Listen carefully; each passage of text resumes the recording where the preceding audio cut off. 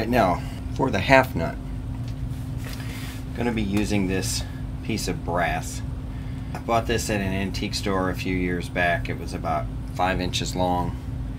I made it into a brass hammer and saved the rest of it. It's 1.5 inches in diameter. In a perfect world, I wish it were 1.75 inches in diameter for the ears of the half nut to be as long as I'd like them to be. But something like 20 bucks to order what I really need.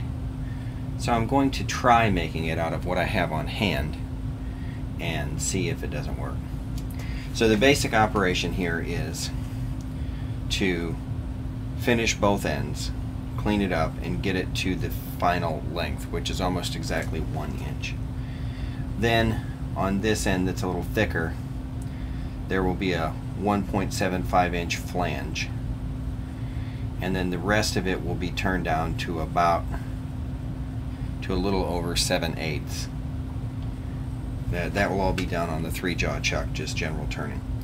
Then I'll put on the 4-jaw chuck, mount it sideways, and drill through for the lead screw, and then do internal boring for the lead screw threads for the 1/2 inch -16 Acme threads. Earlier today I made this thread cutting tool, internal thread cutting tool, for the 1/2 inch -16 Acme threads. I made it using the general instructions that ClickSpring gives on his channel. This is water hardening drill rod. You cut the profile of the thread you want to cut, and then harden it, and then grind away just a little more than half of it. I played some games with it. I made a practice piece to confirm that I could make one, and it does in fact work later. So first thing is chuck the thing up in the 3-jaw, face one end, get it all cleaned up, and then face the other end to exact length. Pretty basic machining. Alright, having chucked it up, faced, well, I took it to the bandsaw, cut it close to length. 980 is the finished length that I'm after. So having cut it pretty close to length, it's now 1.104. It's 1.102. So I need to take off 120. Yeah, I need to take off 120 off of this end. So I use my little improvised DRO for that. So we'll bring our little DRO down, clamp it in place, put it in the magnet, make sure this little countersunk screw is tight so we don't have to wiggle.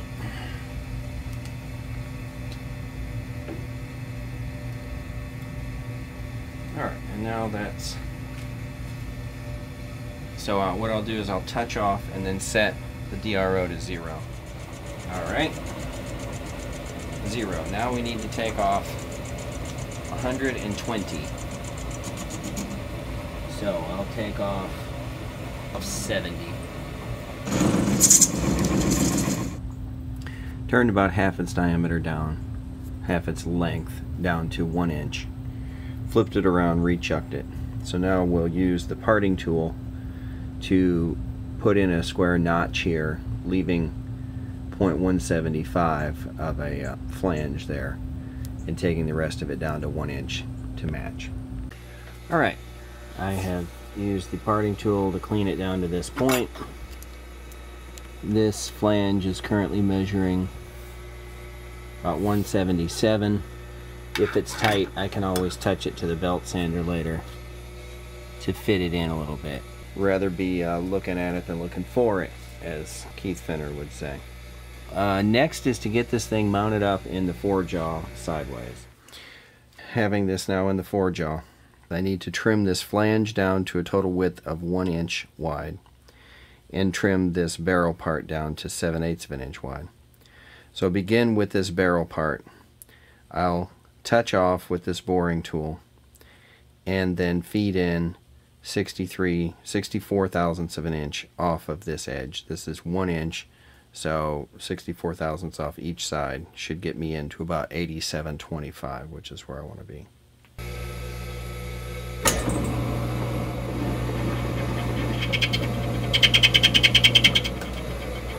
Alright, so there's that.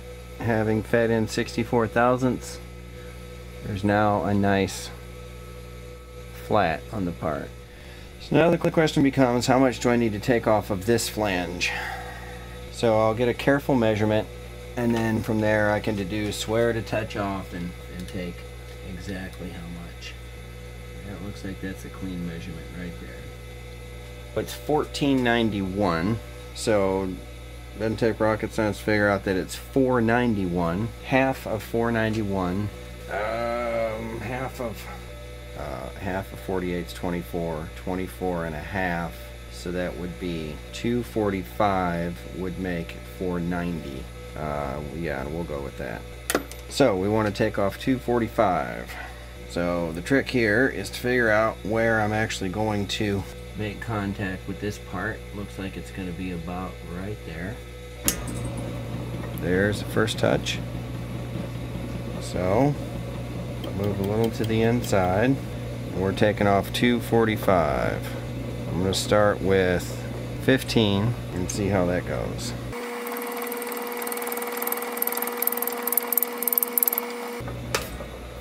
Yeah, that looks fine.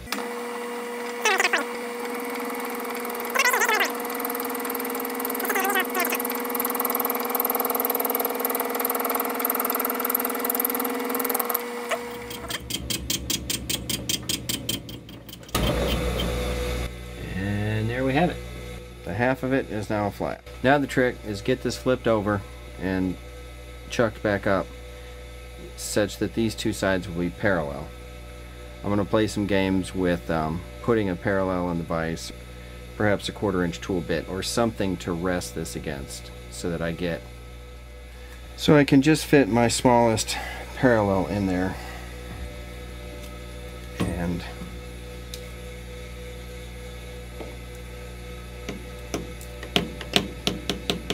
work it up hard against there, and then all I have to do is make sure that I'm level across this face, and I should be all set. And I can do that by just looking at the travel of the tool bit. Alright, so this edge needs to come out a bit against that parallel. Make sure it's still solid. I like that. It's within a couple thousandths. Bring this out to its spot. There's touch off. There's 0. This one we were going in 64 thousandths.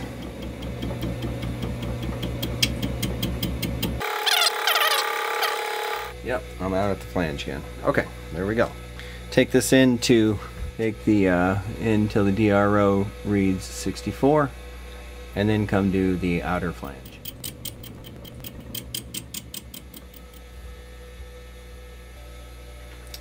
The offset from the top to the hole for the threaded hole is 384. So I set the caliper to 384. I struck a line across here, and then I struck a line in the center. I've just spent some time getting it lined up on both those lines. So now all I have to do is center drill, and then the tap drill size for this half-16 acme thread turns out to be 7/16 of an inch. Center drill this, drill it 7/16, and then thread it for 16 threads per inch. Okay, so I have center drilled it 7/16, and then bored it out another 7 or 8 thousandths from there to our final size. It's a nice clean straight bore. And now it is time to cut the internal threads using the Acme internal thread cutting tool.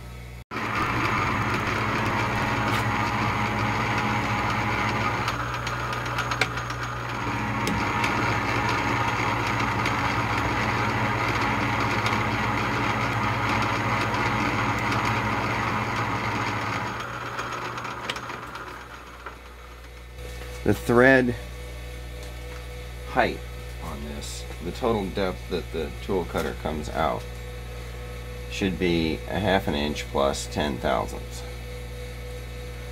And I think that that is what I have produced so far. So now we're trying a fit up on the action.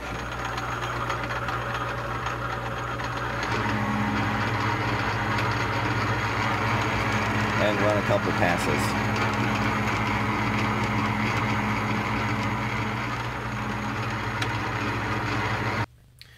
Alright, though I have the majority of the material removed in the half nut, I'm not getting a clean fit with the lead screw. I'm not really sure what direction I don't have right, so in order to get it right, I've decided to make a tap. So this is water hardening steel. Have turned it down to exactly the same dimension. I ground a high-speed steel tool bit to the form of an Acme thread, 29 degrees with the proper dimension across the tip. And we have set up, and I'm now cutting the threads on here as though I were cutting this Acme lead screw. And of course, when it's done having the threads cut, we will cut the longitudinal slots and taper it and harden it.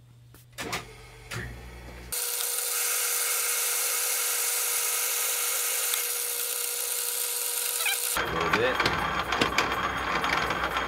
I fed in 5 thousandths. Now to know when I have fed in far enough, I'll be using thread wires. I measure the original lead screw with thread wires and then measure this to see how close it is.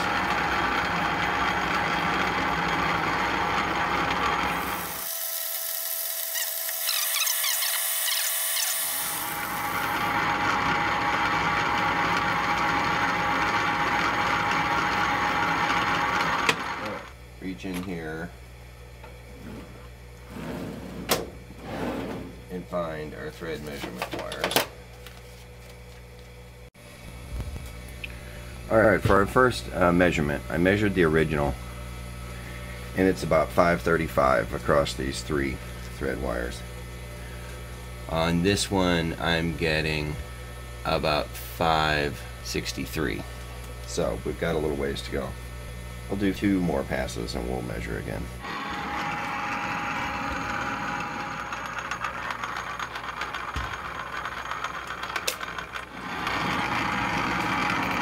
This will be the final pass. I just measured with the thread wires and we were within 5 thousandths. And I actually want this to be slightly oversized because I don't want to cut a real tight joint. So there it is. So now the threads are cut to spec. Now I've set up the taper attachment to cut a very strong taper. I'm not even sure what taper, I just know that it's cranked way over towards the limits of what it can cut. I have a carbide cutting tool back in here.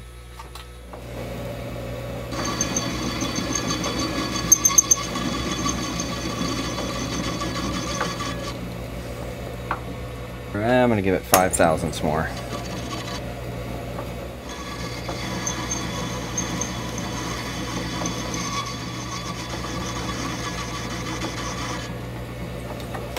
Alright, there is a nice, fairly sudden taper. A real gentle taper could have been called for if I was making this to thread from scratch, but in this case I'm just making it to clean up. So we're going to go with that right there.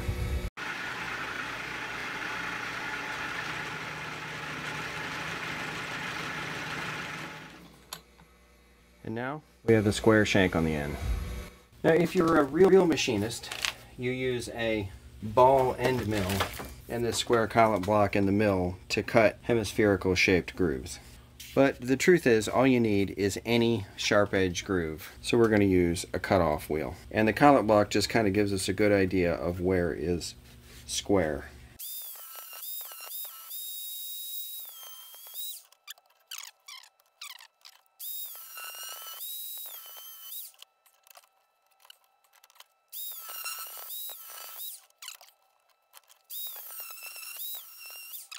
And lastly, we will use a Dremel tool at an angle where I can see what I'm doing and grind a bit of relief.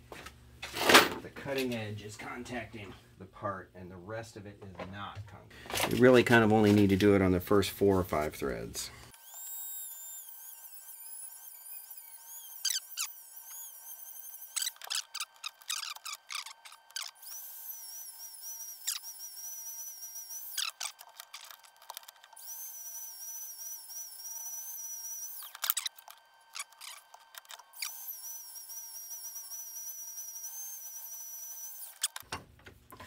Alright, all we need to do now is harden it.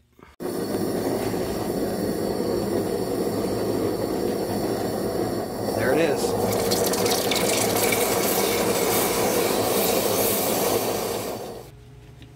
Yes.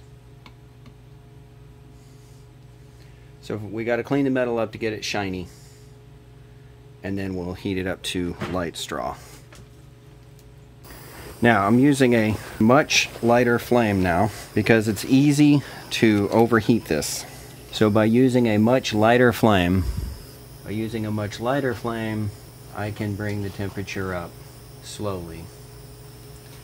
And one trick I've seen is that you want to start down here and then work your way up to the tip, because the tip is liable to get hotter. So I'm just looking for the metal to change color. First it'll go this light straw color, this light brown, that apparently equates with about 400 degrees. Alright, I'm just beginning to be able to perceive a change in color.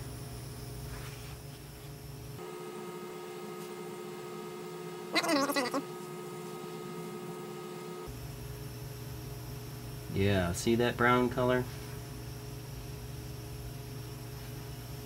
There it is. And by quenching, it sets it. My tap handle is not large enough, so we're going to have to use a crescent wrench. Shouldn't have too much troubles with guiding it and all that, because it already has a hole well established. Do want to give it some cutting fluid just to make it clean. I can definitely hear it doing some cutting, but it's not nearly as hard to turn as it would be if this was just a hole.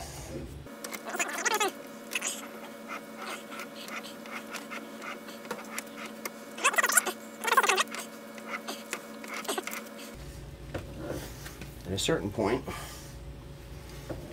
it ought to get a little easier to turn. There it is. There it is. Okay, so now the taper part that's actually doing the cutting is about through, and now it's easy to turn. There it is. There is our tapped hole. As it turns out, that's a really nice fit. No rocking. It's free spinning without any perceivable rocking in play. That's just a gorgeous job. Alright, so did a little filing to clean up these roots where the circular path of the tool had not cleaned up a square shoulder. These edges were just maybe a few thousandths too thick, so I cleaned those up. So now it fits and it slides clear. Finally, I left this a little thick on purpose So we're a little proud here. That can't be proud at all, or it'll be bound in. So I will chuck this thing up and take off another, well, I'll measure it with a depth micrometer. Looks like another 4 or 5 thousandths. The next thing is to make sure that it fits clean and flush with the holder. And so I'm checking here and here. I took off about 11 thousandths to get it where this is actually, this surface is actually about 2 thousandths shallower than this, so that when it bolts in tight, it can still slide without hindrance. So 2 more steps to go. Drill and install the pins the proper distance across here, and then split it down the center this way, and then install the pins and put it all together. The slots in the cam are 0.642 at their widest point, and it's 1/8 inch pins. The slots are 1/8 of an inch wide. So 642 minus 125 equals 517. We want to drill 2 pins in here that are centered and 517 apart. First thing we'll do is mount the vise in the part in a way that's going to be square. We have these 2 square faces and a shoulder. Then we want to find the center from this way and from this way. We're going to use the DRO with this edge finder to find the center.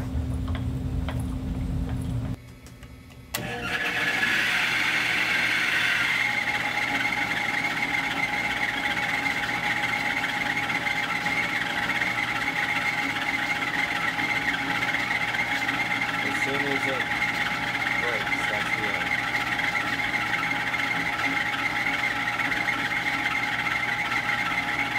There it is. So I'm going to reach up here and set the DRO. I reached up and set the DRO to 0. Now we go to the other side.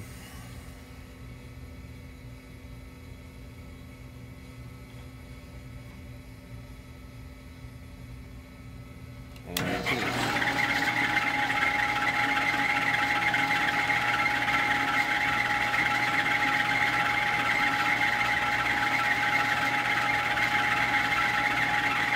There's the edge. So I'm looking at our DRO.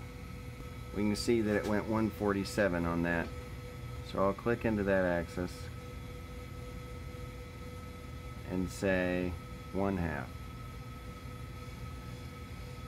So now for that axis, it's now set where if I zero it out, it's going to be on the exact center line. Now we come over here. This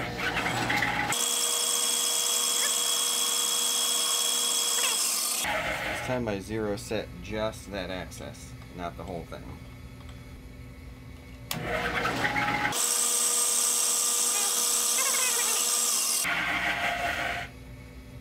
And there's the other. We're now at 0, 0 on the part. Now, we want 1/8 inch holes that are 542 apart. So now I'm going to move it half of 542, 271 is half of 542. Just look at my DRO until it reads 271.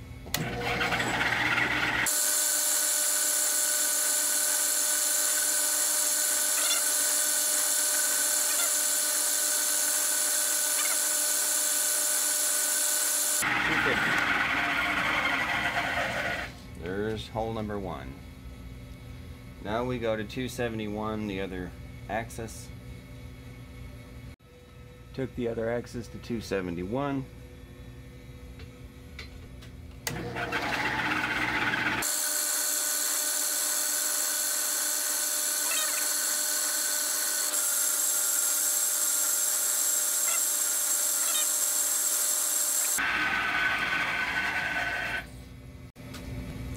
Little quick review of the part at this point. Now all we have to do is split it down the middle. So in order to split it down the center, we're going to use the bandsaw. So I just used the spot drill on center line to drill 2 tiny spots, and then I'll strike across those with a scribe that will give me my line for the center line, and just use the bandsaw to cut it.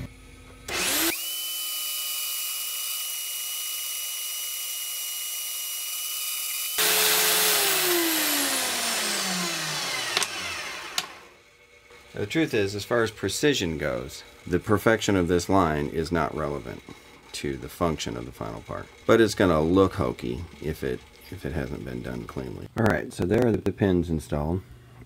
Brass pins, 1/8 inch. I've seen other people make them out of a hardened steel dowel, but I would rather wear out the pin than the cam here in the unit. Giving it a test fit, and it seems like it's all going to work, except that it's not opening up quite wide enough. So, and that's kind of a function of the way that I made it by turning this round instead of milling it flat. It's hitting right back here, right there. So what I'm going to do is just file a flat edge into here to allow it to open up, oh, I don't know, a 1/16 of an inch farther. So I'll open up some channels in the back and then do final assembly. There it is. Open, close. Now we'll see if it works. Well, I'd be lying if I didn't say that I'm pleased. Slides back and forth quietly. Snap it down. And it locks. Nice and snug. Turn the wheel here, and down the track it goes. So there it is. Split nut, aka half nut, on an Atlas Craftsman 618. And thanks for watching.